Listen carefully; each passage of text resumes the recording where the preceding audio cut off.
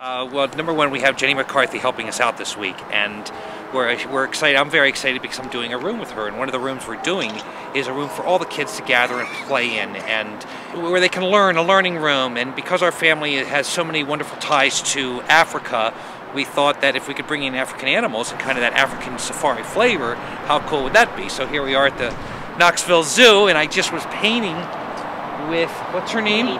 Edie the elephant. She painted two beautiful portraits, two beautiful paintings, one with a red heart in it. The other one was very Thanksgiving colors, because this will be a Thanksgiving episode that airs next Thanksgiving. This morning we were out there, we had Paul come in and brought Edie over, and she did 2 paintings. She really did 3 paintings, didn't she? She did, 2 on canvas and 1 on camera, unfortunately.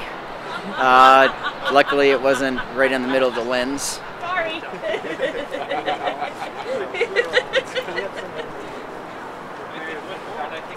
We painted our camera orange. Well, it is a Thanksgiving episode, so one of the great things about animals is you never know what they're going to do. They're like kids.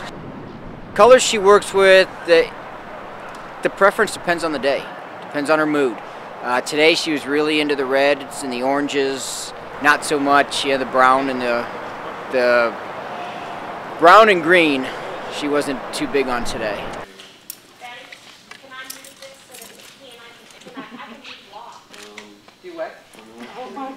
Well, thus far Knoxville has been absolutely great. I know I know you guys have really embraced us coming here. Oh, that was awesome.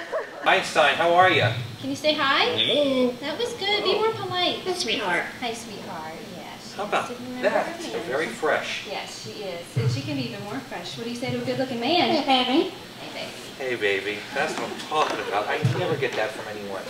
I think it's great also that we're ending in the volunteer state. I mean, our last build, my last build, is taking place in a state that, you know, its claim to fame is volunteering. So I mean that is what our show's about.